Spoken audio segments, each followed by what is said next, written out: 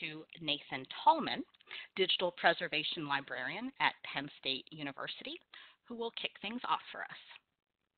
Nathan? Good morning, everyone. Thank you for joining us on the call today.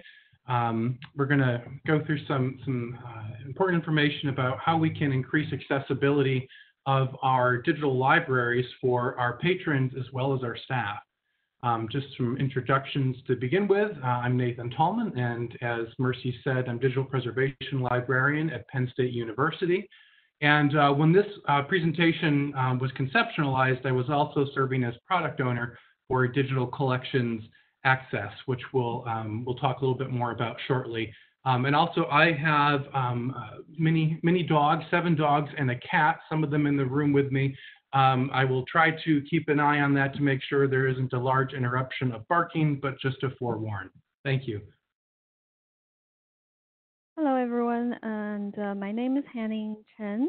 I'm product analyst at OCLC, and I work with CONTENTdm.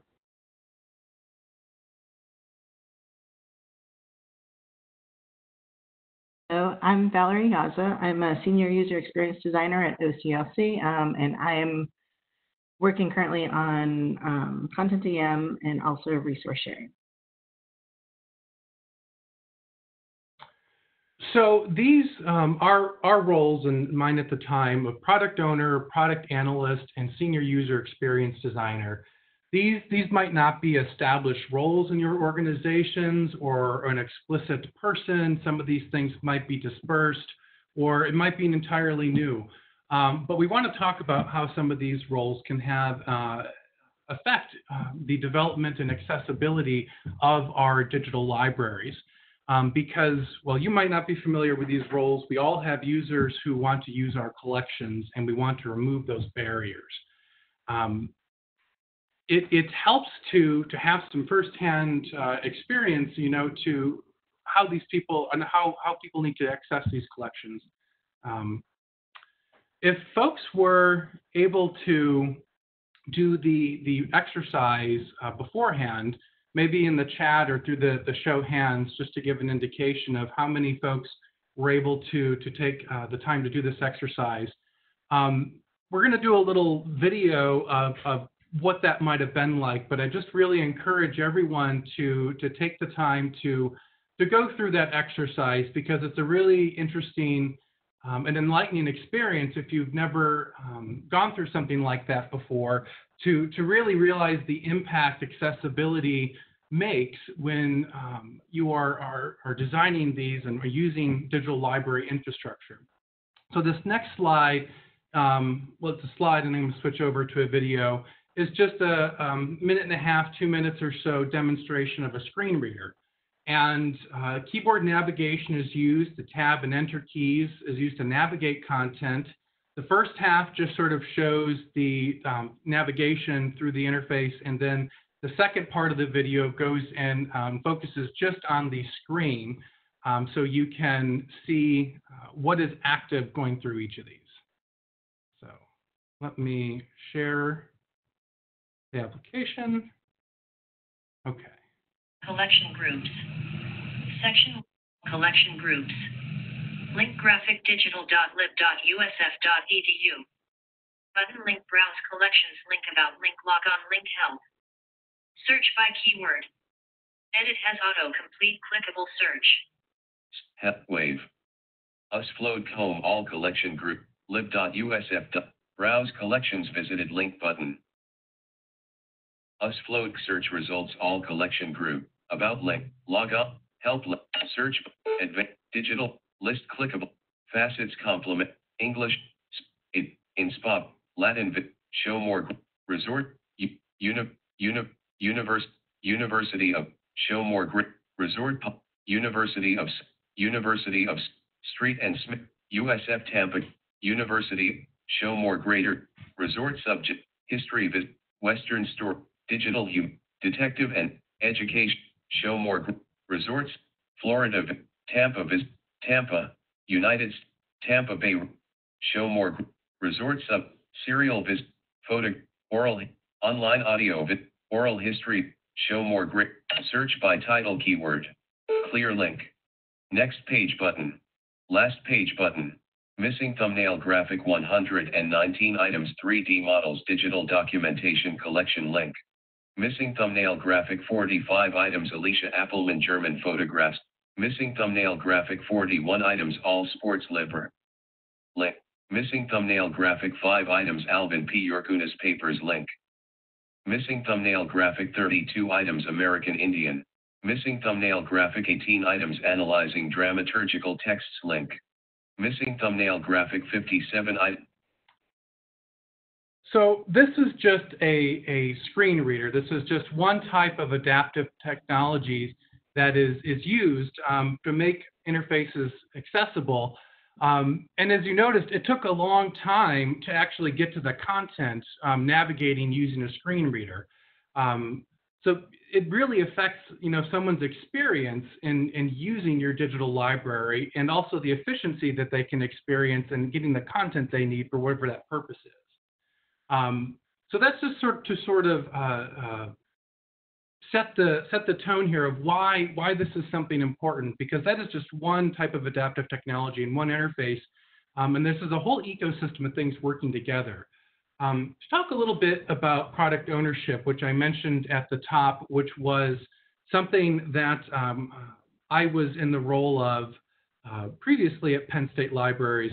Product ownership is something that comes out of the Scrum Agile framework for sort of iterative development of software, and it's used for a lot of things other than software development right now. The product owner is sort of a chief stakeholder. They represent a whole variety and community of stakeholders for a particular product or interface or application, and they're really the one who sort of sets the vision and prioritizes all of the features that those stakeholders want. They're a central conduit between stakeholders and either the development team or the vendor or service provider who is hosting that infrastructure.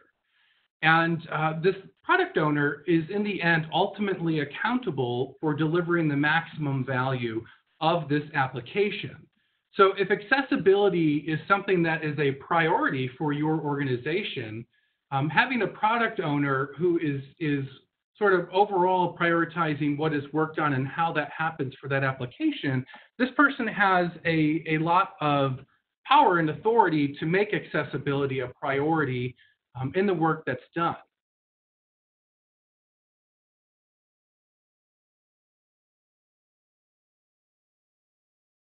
Okay, and so leading from that point, as far as making it a priority, everyone benefits from a focus on accessibility. A focus on accessibility just benefits everyone. For example, the closed captions on video content, that allows people who might be deaf or hard of hearing to have access to the videos. It's also a better user experience. You're allowing your audience to enjoy the ability to enjoy your content regardless of the environment they're in. Headings, they clarify the structure of the page, so they make it a little bit more coherent and logical. And including your alt images, your alt text on the images, and the UI elements. For example, just thinking of like a bad alt text for the image shown below, it's that the baseball player hitting a ball at a baseball field is not a descriptive alt text. A better alt text would be David Ortiz of the Boston Red Sox batting from home plate at Fenway Park. So you can just see like these little things for improving accessibility are really helpful for everybody.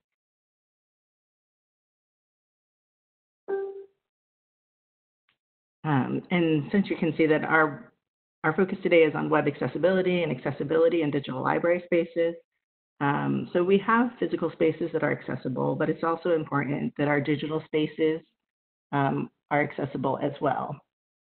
If you want some help for guidelines, some of the things that we do at OCLC for checking accessibility is consulting the W3C, the Web Accessibility Initiative. This is just a way to check websites and tools. They provide some toolkits that you can use. One of the ones that we use at OCLC is Site Improve, and that is a browser plugin that you can use to test the accessibility of your site. And just having web accessibility means that you are able to, well, the user is able to perceive, understand, navigate, and interact with the web. And it's also important that they're able to contribute to the web. Another thing that is a guideline is the universal design. Universal design is the design and composition of an environment so that it can be accessed, understood, and used to the greatest extent possible by all people, regardless of age, sex, size, ability, and disability. So there are 7 principles to universal design. I won't go through those today, but we do have links at the end that will help you look at those things.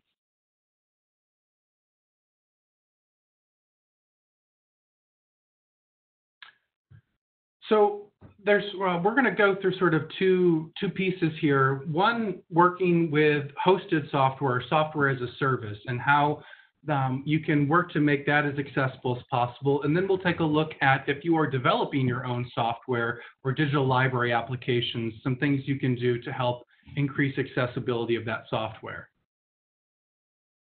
A little bit about the experience at Penn State with CONTENTdm. We had hosted the sort of 6.x older style of CONTENTdm, self-hosted for 16 years or so. A few years ago, we were really starting to have some issues with stability and maintenance and keeping that up and running, and sometimes collections wouldn't index properly. And this was sort of an instance that had been really running for those 16 years. It had patches and things, but it was never sort of rebuilt or refreshed at any point. And we knew that there were some accessibility issues, but with that interface, they weren't totally a barrier because we were using the software. But mobile devices in particular were a problem. We were starting to get a lot of feedback that people weren't able to use it on their devices. And OCLC around this time was talking about the hosted version of CONTENTdm with the new responsive interface. And one of the things that they had mentioned was that it was better for accessibility. So when we were sort of looking at what we should do here, we thought, well, this would be a way to improve accessibility and also remove that burden from us on that stability and maintenance issues. So we asked for a trial, and we're working with that. We put some content in our test instance, and we worked with the Penn State IT Accessibility Group to do some testing here. The IT Accessibility Group at Penn State really provides consulting, testing, and training on web accessibility for staff and faculty at Penn State. A lot of our central sort of productivity type applications all sort of go through this group. The testing was conducted by a blind woman using a screen reader. And the results of that test were kind of disappointing based on the messaging that we had received. This woman couldn't get into a digital collection from the home page. And almost every element on that page was being read before the results of a search were, much like that video that was shown previously, where someone had to tab through all the facets and menu elements before they actually got to some content. And this was disappointing, and a strongly worded email was sent along to try to find out, what was the disconnect here. And OCLC really listened to this message that we were sending, and we really started working together to improve the accessibility of CONTENTdm, based on this experience. And we were sharing reports, we were sharing a recording of that session, of that testing. And after that, successive iterations of the CONTENTdm responsive interface were released that really addressed those issues and improved the accessibility greatly for CONTENTdm responsive interface. And I think what this might show is that, well, there can be a tendency to use automated scanners and other software to make sure your interface is accessible, but those sometimes miss the boat. A website could technically be accessible to users, but that doesn't mean it's necessarily a great user experience. So hands-on accessibility testing is something that's important to go through, that you're not just relying on those sort of automated tests. Cite and Prove and those others, they're very helpful at identifying issues, but it's sort of seeing the tree and not the forest when you're thinking about the overall experience.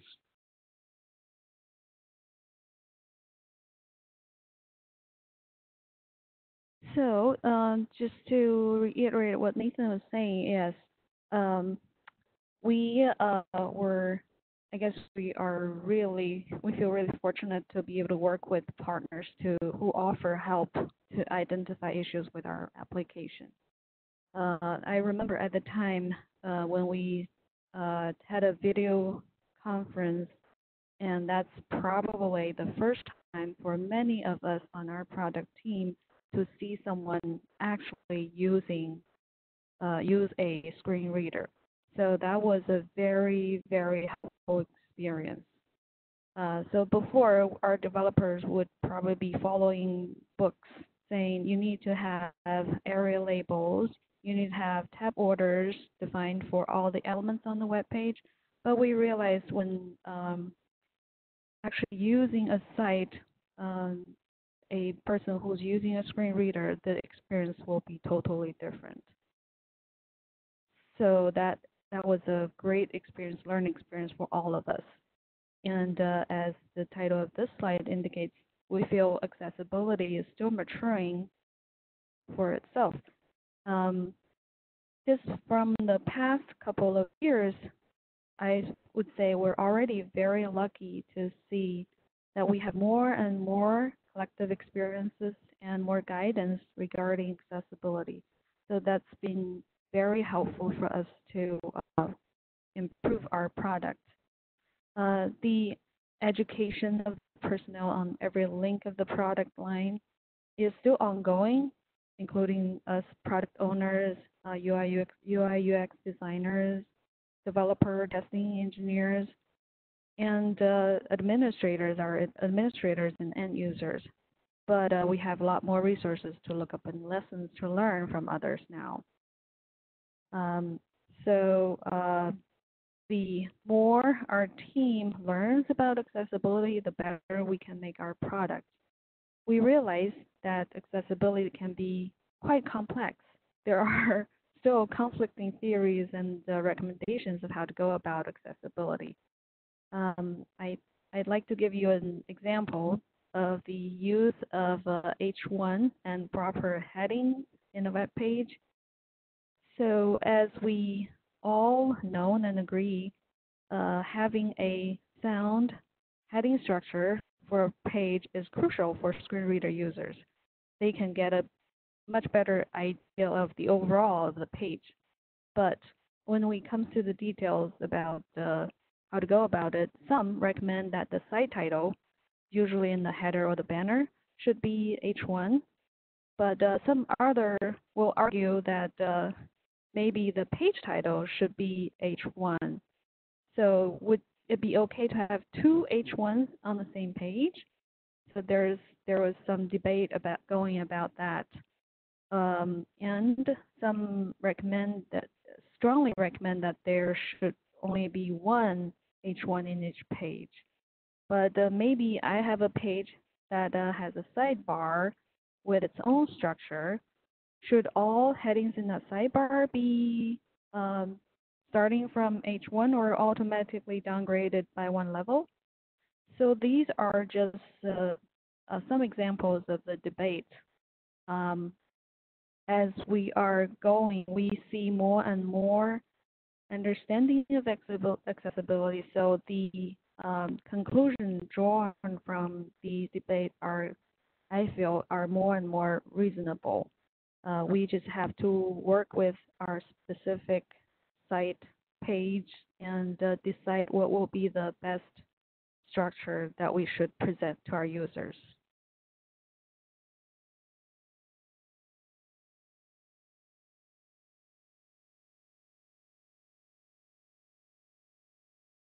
Okay, so just some ways of keeping your website accessible.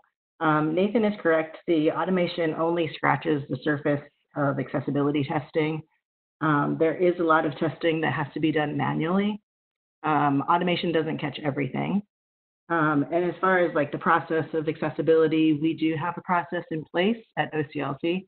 but our process might differ from other institutions. But some of the things that we keep in mind for accessibility, I have an image of the contrast checker. That's just making sure that your foreground color and your background color are up to the, are going to be able to pass for contrast checking. And then just some helpful stuff as far as when uploading content, using descriptive yet simple language for your content, giving relevant names to your title, subjects, and descriptions. And just if you're checking, if you're changing any kind of configuration tool that you're using within CONTENTdm or even other configuration tool within another product, just checking that contrast checker, checking your colors, making sure that your test size is medium, and that is the intended sizing for the text.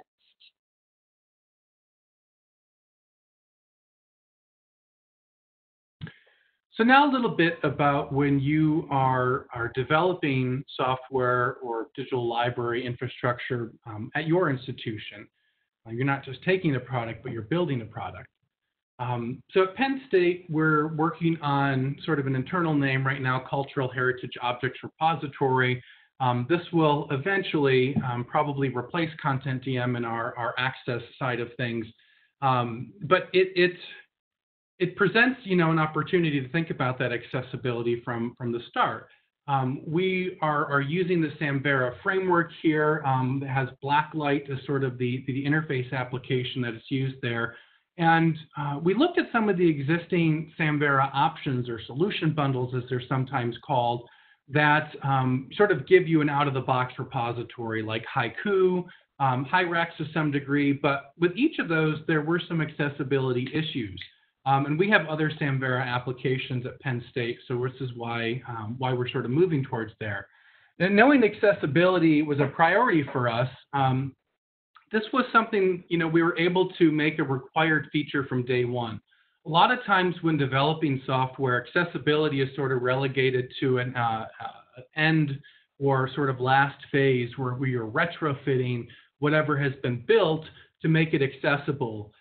We were taking the approach that accessibility is something that, we're working on every increment. Every time we were doing a sprint to build the software, we do accessibility testing. At every major release, we would have accessibility testing ourselves, but also bring in that EIT or Penn State accessibility group again. So we're always testing accessibility, that no new development has broken or in some way downgraded the accessibility of the application. The MVP, or minimum viable product, for our initial sort of 1.0 release has really minimal JavaScript and other sort of fancy user interface features, because we always want to have a base of accessibility that if someone doesn't have JavaScript, or if they're using an adaptive technology that doesn't enact or actuate some of that JavaScript, or use some sort of fancy user interface things. Those are nice to have, but you always want to have a fallback layer of an accessible interface. So this is sort of the principle of graceful degradation or progressive enhancement. And staff need an accessible interface too. This is something that is sometimes overlooked. We tend to focus on users and the patron public side of things, but we need accessible interfaces for our colleagues and our employees. We employ all types of people in our organizations, and some might have impairments of some sort. People might want to be working in our organizations, but haven't applied because they think that they wouldn't be able to do the job. So we really want to make sure we are providing accessible interfaces to our colleagues as well. And anyone can become temporarily impaired in some way. You could have a broken arm. You could have a temporary loss of vision.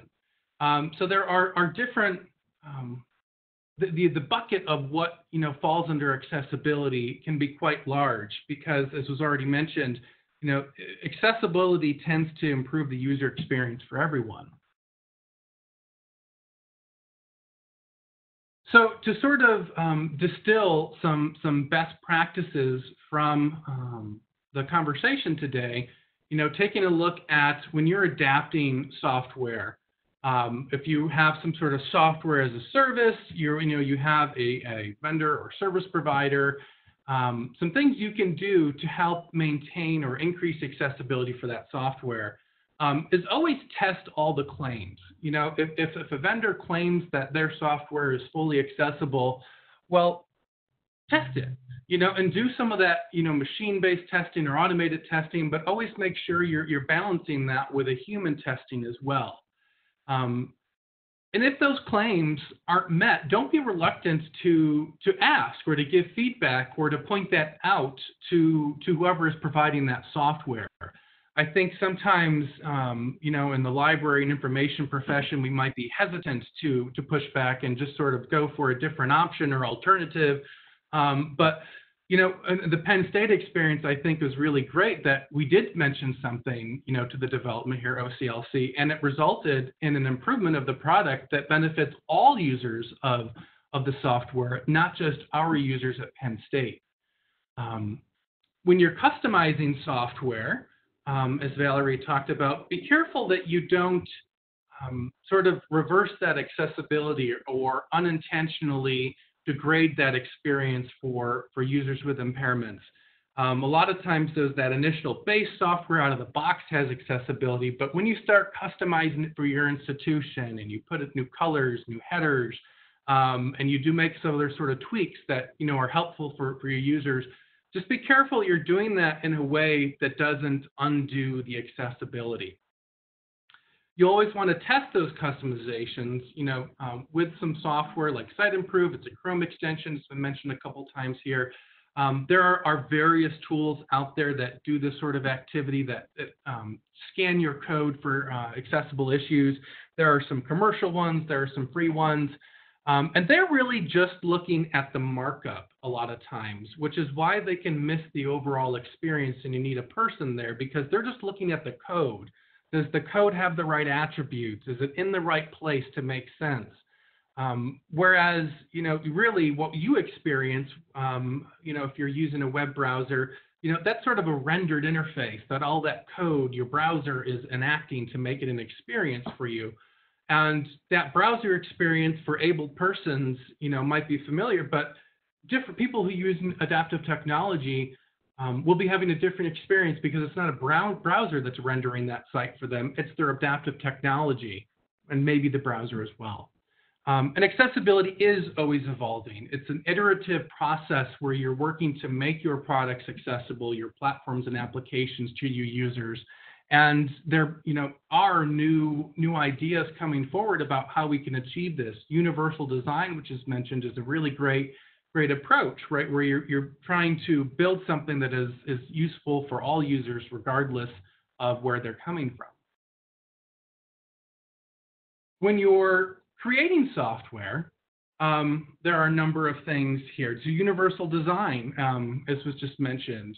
This idea that you are building the software so that, no matter who or how you're using it, it works for you. So responsive design is, probably could be under the umbrella of universal design, which is a bit broader. Universal design is also a concept that applies to our physical spaces, how we are designing those buildings. So that's something to take a look at. Progressive enhancement, sometimes called graceful degradation.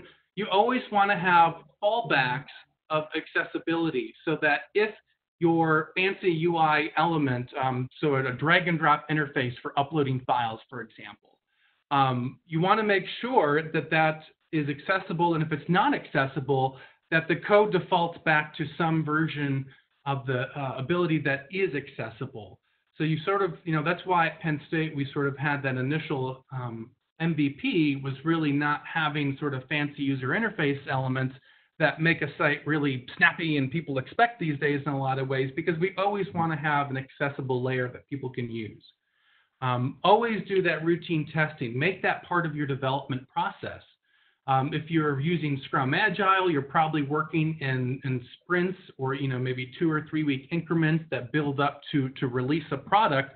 Always have testing as part of what you're working on in that sprint, and continually improving. And as the application develops, you might do some of that reversing as well. So you want to be checking along the way that what was once accessible hasn't suddenly become inaccessible later on as you've developed the application. And as Hanning was pointing out, the valid HTML semantic encoding, and not just HTML, your CSS, JavaScript, whatever language and protocols you're using to build your application, code that in the way it was intended to, because these adaptive technologies rely on that standard to be expecting where certain information is that they can queue off from to render that in an accessible way with whatever, if it's a screen reader or there's different technologies as well. That can make a big difference. Similarly, Unicode, so UTF-8 is oftentimes how this is referred to. So it's sort of accessibility for languages to try to reduce, weird characters showing up because of character encoding issues. A lot of sort of default these days, more and more is shifting to UTF-8, but sometimes you still see that Western Latin sort of character encoding that was a little more dominant, a decade ago. But in the web environment, we really want to be using Unicode text so that no matter what language someone might be using or trying to translate to, that characters translate as well as possible. Some things that have been mentioned, alt text and ARIA attributes. ARIA is the Accessible Rich Internet Application Standard, and it's specifically a way you can code to sort of communicate to that adaptive technology to say, this is, unimportant interface element, or sometimes in code you have sort of hidden elements that aren't displayed but might be called into place later. You want to sort of indicate using these ARIA attributes that, the screen reader or whatever technology doesn't need to pay attention to this. You want to make sure you give an option to skip right to the content, right to the main content, so that going back to that video demonstration, having to cycle through, 30-some elements before you actually get to that content, whereas if you just sort of had your first or second tab activate a skip to the main content, that makes it a lot easier for someone who has to use the digital library that way. When you are testing, try it without CSS and JavaScript enabled. Some of these adaptive technologies don't or can't make use of those in the same way. So you want to make sure you're not somehow interfering again with that accessibility for the wide variety of adaptive technologies that might be used.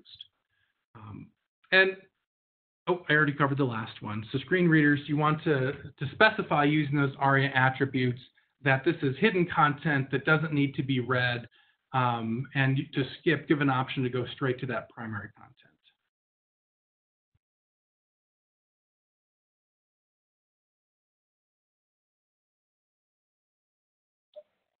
Okay, so this is just some of the resources that were mentioned throughout the presentation. Just the W3C Web Accessibility Initiative. They have a lot of helpful resources for accessibility evaluation. They have a huge list of evaluation tools that are available. And they also have a really nice web accessibility perspective video on YouTube. It's about 7 minutes long, but it just goes over how important web accessibility is. There is a link to the Universal Design website, and I've also provided the Web AIM contrast checker site. Thinking back for a second on the sort of roles that we introduced ourselves in, that product owner role really has the ability to make these things a priority, that you are using these screen readers and these approaches. So if you don't have this concept in your organizations and your teams, it's really something to think about and to take a look at and to see, is that something that can help in other areas as well as accessibility. So this sort of concludes the main portion of our presentation, and we're happy to discuss these topics or to take questions. And I think Mercy might be coordinating some of that questions. Yes, so thank you, Nathan, Hanning, Valerie, for sharing all of that. You've given us a lot of resources and things to think about. So this point, really we're opening up the presentation to you all. Let you all give you some time to formulate some questions. Perhaps you have some follow-up items that you have for our panelists.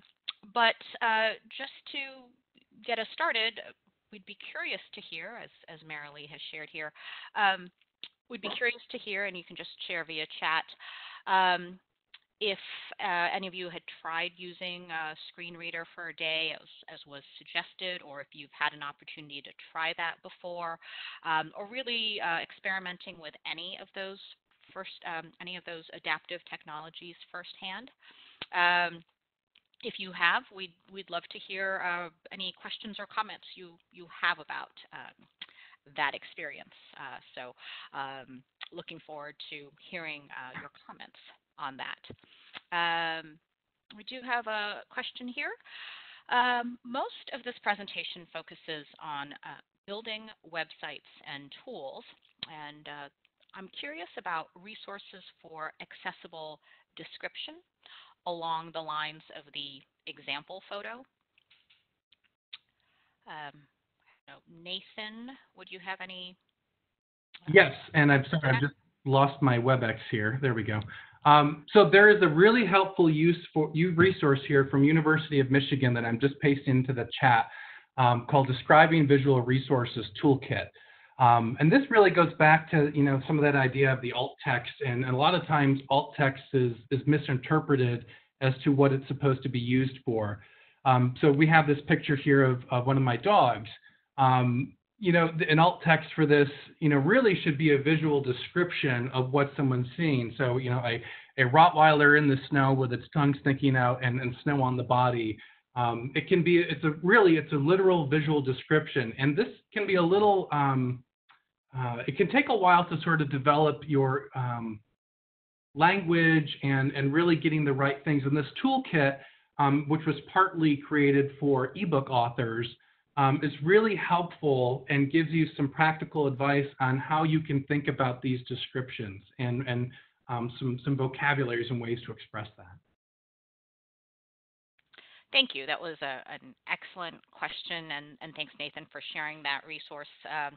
Obviously, this is a huge topic and many ways in which we need to be thinking about constantly applying that lens of how can we make things more accessible. So obviously acknowledging that it can be, as I think somebody shared, once you've tried really accessing your website via some of these adaptive technologies, you understand for the visually impaired that it can be really, really challenging what your website or digital libraries, what exploring them, what that experience is like, and also acknowledging that so many aspects of what we do. So, for example, this educational experience, is difficult for, or wouldn't be accessible for someone who is hearing impaired right now in the live presentation. Afterwards, there's an option to add the closed captioning to the recording, but there are so many aspects of the work that we do that we constantly do need to learn about what we need to improve, where we need to find ways to be better about serving a wide range of audiences through accessible practices. So you've really helped us think about that. And so again, we just encourage all of you all to demo some of those adaptive technologies, I would say, for yourselves and your colleagues to be sharing that. And then we have another question here about what might be important accessibility considerations in building metadata schemas. Do you have any thoughts on that? Any of our panelists? Well, it's I'm not quite sure how to answer that one, to be honest. So how are people actually building that metadata schema? How is it that they are assigning metadata values? So sort of the the tool that they're using to work with that schema and build the schema, is that itself accessible or accessible with an adaptive technology? Yeah, I think yeah, that's a good follow-up question there to get a little more clarity on that, Nathan. So in the meantime, we'll move on to the next question, which is, I'm wondering if you all have any tips for working with an understaffed IT department to make websites more accessible, particularly when you can't make changes to the websites yourselves and have to rely on IT. Any suggestions around that? I'd like to say a few things about that. I I think for the understaffed part, I'm thinking probably everywhere it's the same situation. We're facing the same difficulties. But I guess from the point of view of cooperation between you and your IT department, it's always a not the totally relying on them relationship. It's that if you understand more, and the more you understand, the more you can help them. So from my personal experience, I know really minimal about the accessibility before I was assigned as sort of product owner role for accessibility of CONTENTdm. And the more I look into it, the more I feel I can help guide our developers what's the important improvements that takes higher priority, and what's less important if you are having a critical staff time. That will be very helpful for you to be the guide in that matter. And it's accessibility, as we all know, is always fighting with other priorities as well. So it's really using the resources that's available now online and everywhere, and just figure out the most important things that you need to take care of first. Go ahead, Nathan. Just to add a little bit to Henning's response there, there are actually laws and statutes in place that require levels of accessibility, and if you receive any sort of federal funding, you can be held liable for these. And the Department of Justice Office of Civil Rights is starting to sue organizations, including universities, for having inaccessible content.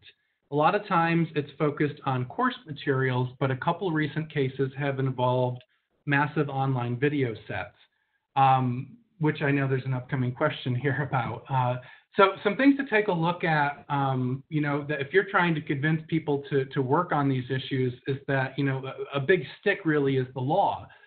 Section 508, really talks a lot about why, and the reasons you need, when you receive federal funding, your services and interfaces need to be accessible. That's part of the ADA. There's also sort of a lesser known, but Section 504 of the Rehabilitation Act of 1973, as amended, really speaks even more so than the ADA for why we need to be having accessible interfaces for all. And we are, as a information profession, starting to be held accountable for these actions. So it's if sort of the general advocacy and trying to improve user experience isn't helpful, you could always try to pull out the big stick.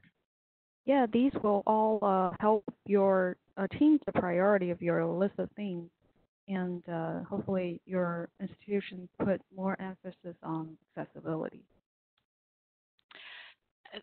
Thanks, Hanning and Nathan, for the additional information on that. I do think that with something as large as accessibility, there is the really multi-layered approach of there's clearly things with your immediate colleagues and trying to get those resources, but it's clear, and certainly it seems like in your case, Nathan, is to be in a situation where there is institutional support for accessibility, and so ensuring that or trying to communicate upwards if needed the importance of accessibility. And I'm thinking about some of the things that Valerie said, which is just everyone benefits, and so there's really trying to communicate beyond the legal aspects, and obviously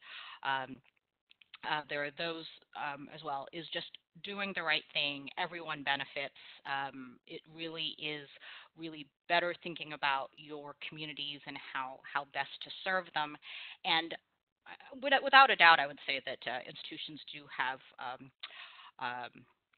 principles of equity, diversity, and inclusion in missions, and I think to really make sure that those are implemented rather than just theoretical principles. Having those conversations seems like a big step at institutions, is to be talking to colleagues and administration about these larger issues around not just liability, but really the importance of doing this and making sure that you're serving your communities and your missions, as well as looking at the resources, making sure that some of those currently available tools are known to your IT and that they're the real technical helps to that as well. So I think many levels to addressing this. And I'm just looking at some additional questions here. So here's one about, I'm interested in how institutions are approaching time-based media, and that's time-based media in our digital collections. Most of us can't afford to immediately transcribe and caption all such media. Are people working on some kind of on-demand captioning into their systems? So if any of our panelists have any feedback on this, as well as any of our attendees, we'd love to hear some answers to that question. So Nathan, I just really want to point out your last time we were meeting, you had the auto caption option on for PowerPoint. That was kind of amazing. Yeah, as machine learning, artificial intelligence, and cloud computing, become more dominant and mainstream, if you have, the latest version of Office 365 Microsoft PowerPoint, there's now a feature where you can turn on live captioning, and it's actually pretty good. It's better than most dirty OCR. And if we had, sort of done a screen share, perhaps, those captions perhaps could have come up. But those, like OCR, are not necessarily totally perfect, and you do sometimes miss important words that really change the meaning of whatever it is that you're trying to convey. But those certainly are something to be looked at in this context. For a second, so OCR, discoverability is not the same thing as accessibility. Sometimes, people say, oh, well, we've OCR'd them, so, they're accessible. That's not really the same thing. And so when we are doing these live captioning, or, YouTube has an auto caption feature, Kaltura, usually if you have that at your organization, has an ability to sort of auto-generate machine-based captioning. They're all hit or miss as far as the quality, but they do move that ball further. They do get you closer to that end zone and goal of trying to make it accessible. So if you think about accessibility really as iterative, what can you do from the outset, and then how can you improve upon that? And really thinking about, an ecosystem of infrastructure, maybe not just your particular product. So for example, if you have CONTENTdm, and you have Kaltura, you could work to make Kaltura embedded directly through CONTENTdm, and then the Kaltura captions would be able to show up. So if you're hosting the media outside of it. So there are sort of creative ways you can think about your infrastructure to help increase and make that possible. But it is true, right? Especially with time-based media, this is a big problem. It's also underfunded. We could advocate more to granting agencies and others to fund these types of activities. And it's not just about content. We need to make sure that people can actually use this content. Right. To add to that, specific to CONTENTdm, yeah, no, we haven't done anything specific to help with captioning. I think what we for one, we cannot be responsible for adding captions for your content, but we would love to be able to facilitate um, most likely through some sort of customization, embedding a video viewer that will read or display a separate caption file. That will be what I imagine would be helpful compared to burn the captions directly into the video file, which is probably not great.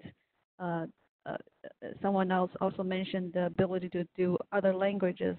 So with an external caption file, we can possibly choose different languages and so on.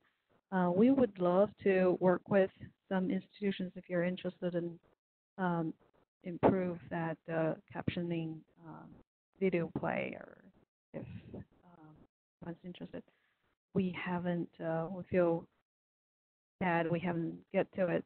And I think the trend nowadays is that people are, because of the laws in place, um, organizations are paying more and more attention to these requirements. That they're spending the time and efforts working on these tools.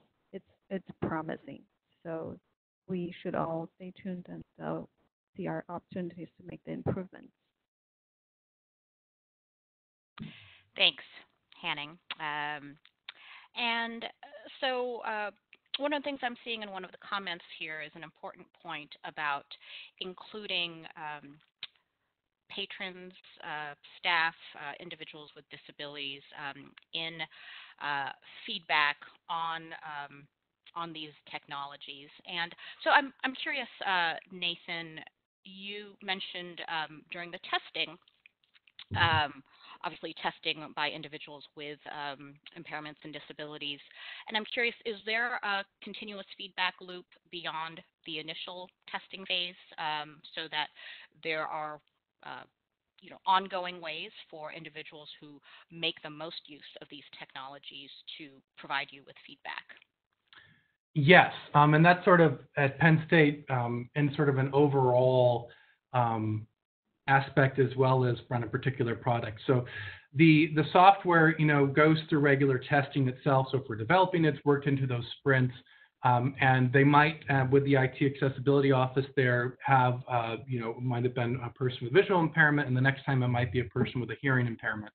And that sort of goes on to a regular basis. And once, for CONTENTdm, for example, the base accessibility, is at a pretty good point. So now we're on a schedule of, maybe every year, or if there's a really, really major change in one of the releases, we might do those tests again.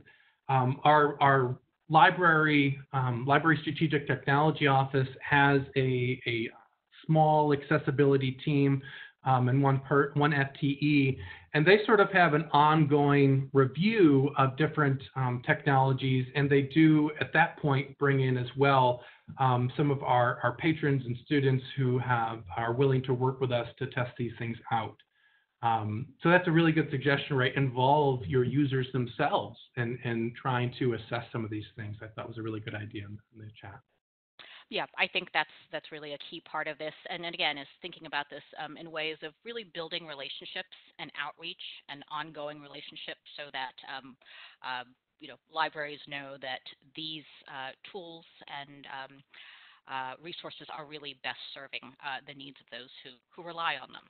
So I think that's really important for all of us to remember. And then also somebody pointed out that public libraries are also quite focused on accessibility, and so there may be some resources and models and guidance looking to them. And then we did get a little more clarification regarding that question about metadata schema. I'm more interested in whether perhaps the schema itself should conform to any kind of guidelines or standards to make it or the systems that use the schema more accessible. And I'm just wondering, Nathan, if that provides you with a little more information to add anything more to your original answer. I don't. I'm sorry. I would need some time to think on that. I know Kevin Clare in the chat has pointed out a couple accessibility related schemas or aspects out there.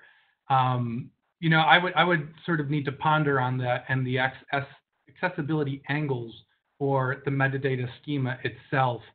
Apart from having lots of variety of see alsos, perhaps, using emojis instead of character text, because then it's a little easier sometimes if you don't know a word, you can still convey an emotive feeling or some aspect about the content. But I'm sorry, I'm not prepared for that. No worries. Thanks for your thoughts on that, and also thanks to Kevin for sharing the resources there in chat. And just a reminder that we will be compiling all of the resources that were shared by both the panelists and also our attendees and sharing those out afterwards when the recording link is shared.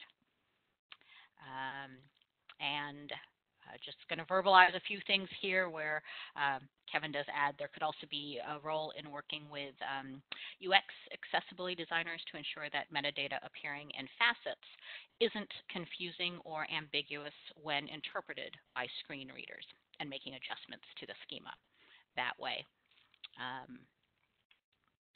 And that about just takes us to time. So a very appreciative thank you to our panelists, Nathan, Hanning, and Valerie, for sharing your thoughts, your resources, your experiences. This has been really educational and illuminating for all of us, and always, again, pointing to ways that we can all improve and be more aware of the ways that we could be more accessible to all. And so to all of our attendees, I just want to, again, thank you for joining us today. Your engagement, your interactivity has been fantastic.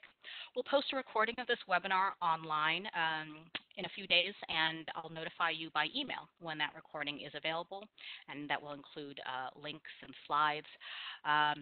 Thanks for joining us. Enjoy the rest of your day, and this includes today's webinar. Thanks very much. Thank you. Thanks, everyone. Thank you.